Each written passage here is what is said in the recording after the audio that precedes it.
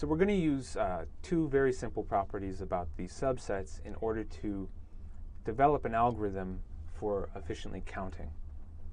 So for example, if the set K is not big enough, meaning if we have a certain set K and that set K does not appear in the fraction T of the baskets that we're looking at, so the probability of K is less than T, then we immediately know that any subset K prime that we can construct by taking K and adding another object to it, another element. So we take K union with some other set A, is also not going to be big enough. So in other words, if P of K is less than T, then we know that the P of K prime has to also be less than T. So for example, if K is equal to A and B, and if these items appear together in X baskets, then the set of items A, B, and C have to appear in less than or equal to X baskets. If we have X baskets that contain both A and B, we can't have more than X baskets that contain A, B, and C. This is simple logic, and that follows because the set K is a subset of the set K prime. Mathematically, what that means is that we can write the probability of the set K prime as the joint probability of the set K and the set A, where these two sets are disjoint. We can write this joint probability as the conditional probability of A given K times the marginal probability of K. Because a probability has to be less than 1, we know that the product of these two numbers must be less than P of K. We take P of K and multiply it by a number less than 1 that has to reduce the size of P of K. So the product of these two numbers has to be less than or equal to P of K. If this is 1, then it would be equal. And since we know that P of K is less than T by assumption, we therefore know that P of K prime also has to be less than T. So this means that any set K that we know occurs in fewer than the fraction T of the baskets, we can avoid having to construct any larger subset K prime that contains K as a subset of that larger set. So we can immediately eliminate a lot of checking. By the converse, if P of K is greater than T and A is a subset of K, then we automatically know that P of A has to be greater than P of K, has to be greater than T. So if K satisfies our threshold, then all subsets of K have to also satisfy our threshold. That's the kind of the inverse of this of the first logical rule. So the first property says this: if A and B don't co-occur enough times to pass our threshold, then we can immediately eliminate all of these other subsets that contain A and B in them. So all of these sets that contain A and B as part of that set, we immediately know that any of these subsets also will not occur enough times to pass our threshold. So this is the first property. If we eliminate this set, we immediately can eliminate all of these subsets for checking. The inverse property of that says that if, for example, the set CDE co-occurs enough, so if objects C, D, and E occur together enough times to be above our threshold, then all subsets of C, D, E also must co-occur together to satisfy our threshold. So if C, D, E appear in enough baskets together, then C and D also must appear in enough baskets together, because the probability of all of these subsets has to be greater than the probability of this subset. So this leads us to the most basic version of the a priori algorithm. So this can be improved in different ways to make it more efficient, but already we've made quite a bit of progress by reducing the 2 to the p different sets we have to check to something that can actually be done in a finite and in a reasonable amount of time. So first, we're going to set some threshold, n times t, where t is a number between 0 and 1, but it's relatively small enough that we don't expect there to be many subsets that co-occur together more than n times t times in our data set.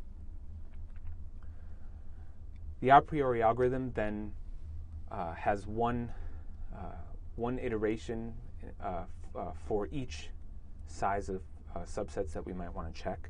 So in the first kind of step, we would want to check all subsets of size 1. So in this sense, we're going to take every object and we're going to keep all of those objects that appear in more than n times t baskets. So those are all the sets of size 1 that occur frequently enough. Those are the objects that are bought frequently enough that they have more than n times t purchases among the n total purchases. Then at step 2, we want to check all of the subsets of size 2. In this sense, we're going to take all pairs of objects that have survived step 1. And so this is where the properties that we discussed come into play. If something didn't pass step 1, then taking a set of size 2 containing one of those objects is not going to occur enough. So if the third object doesn't appear in more than n times t baskets, then the third object plus the fifth object isn't going to appear in more than n times t objects. We immediately know that, so we don't even have to check it. So we take all of the sets of size 1 that pass this threshold and construct subsets of size 2 among those objects, and then check those and see which subsets of size 2 appear in more than n times t baskets. And keep the ones that appear more than n times t times, and then throw away all subsets of size 2 that don't occur enough times. And then we keep doing this. For example, once we get to subsets of size k, what we do is we take all subsets of size k minus 1 that passed the threshold, that appear in more than n times t baskets, and then we add a new object by incrementing each of those sets of size k minus 1 with an object that survives step 1, but not already in the set, to make a set of size k. We then construct that potential set of interest of size k. We check in our data set whether or not that set of size k appears more than n times t times. If it does, we keep it. If it doesn't, we throw it away.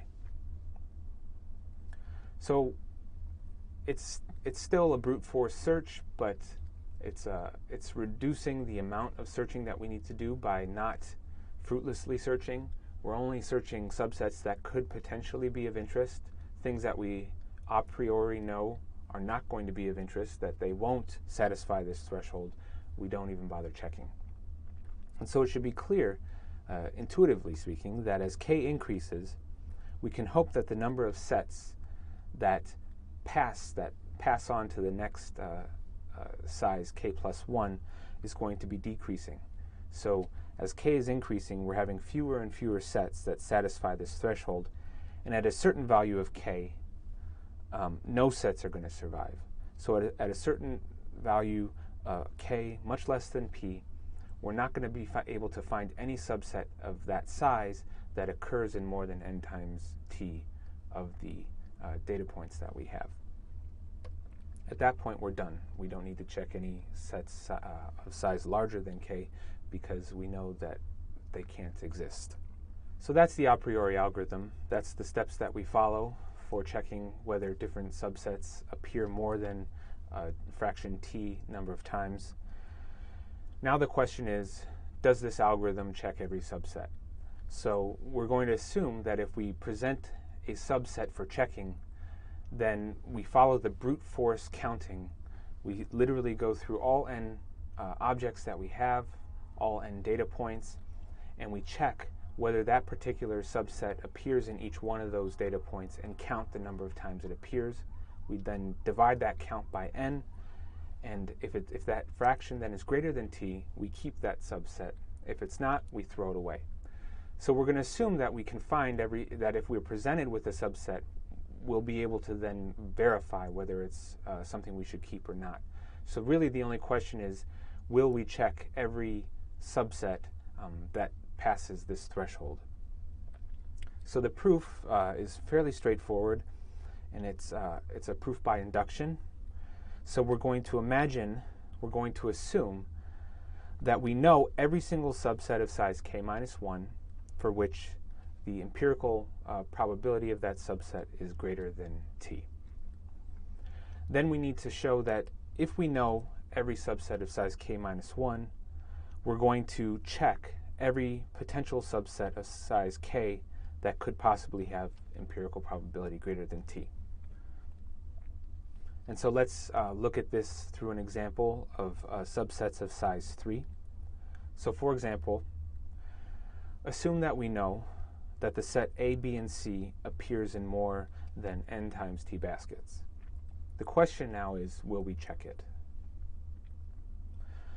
So if we know that A, B, and C appear in more than n times t baskets, we know that all subsets of this set of 3 objects has to also appear in more than n times t baskets. So for example, we know that A and B have to appear co-occur in more than n times t baskets.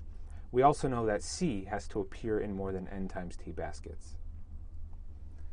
So by assumption, again, we want to prove for k equals 3. By assumption, we're going to assume that we found the set of size size 2, A and B, and we know that this set A and B appears in more than n times t baskets by assumption. So we know that this set satisfies this threshold. From the a priori algorithm, because the first step checked all subsets of size 1, we also found the set C, and we know that this set also occurs more than t fraction of the baskets. So we're going to check the union of A and B with C. So we know that we will check A and B and C when at the third step in this algorithm. And so now we follow by induction. We know that we have all subsets of size 1 by the brute force search. And by induction, we therefore know that we have all subsets of size 2 by brute force search. And therefore, because we know we have all subsets of size 2, again, by these rules, we know that we have all subsets of size 3 and so on. So it's an inductive proof. So I want to point out that as written, the a priori algorithm can lead to duplicate sets for checking. So for example, if we have the set A and B and the set C, we can take their union. And also if we have the set A and C and the set B, we could take their union, but those two sets are the same. So we could actually, by the a priori algorithm, check these two sets as if they were different sets, when in fact they're the same set. So indexing methods can be used to make sure that we don't do this. Also, for each proposed set K, should we iterate through every basket for checking? Again, there are tricks that we can use to make this faster that take structure into account, so we don't have to actually iterate through all n baskets to check whether a proposed K appears in that basket or not.